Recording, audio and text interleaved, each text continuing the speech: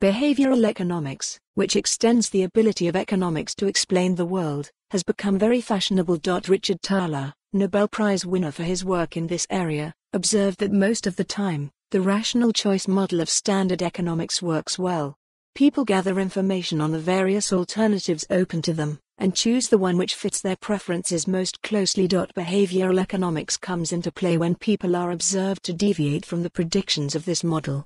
To explain this, Thaler points out that economists borrow bits from psychology and add them onto their basic rational choice theory. He has shown how various psychological concepts, such the so-called endowment effect and the sunk cost fallacy, can be used to explain why people make irrational choices. Yet one important piece of psychology which economists have not used so far is the concept of cognitive dissonance. The US psychologist Leon Festinger encountered a classic example when he infiltrated a group which believed that a catastrophic flood would end the world on the 21st of December 1954.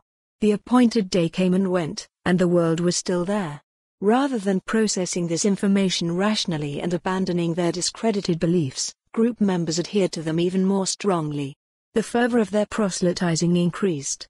Another important instance is seen in the Ukrainian famine of the early 1930s.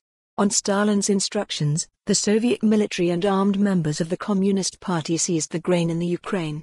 Millions died as a result. The ardent young communists turned on the Ukrainians and accused them of terrorism. The peasants were, despite all the evidence to the contrary, deliberately starving themselves to death in order to discredit socialism. Any party member who disagreed was shot. A much less harrowing example is given by Jeremy Corbyn and his cult during the general election here. The Friday before polling day, I was in my hometown of Rochdale, having a drink with a couple of long-standing friends, both very experienced local Labour members.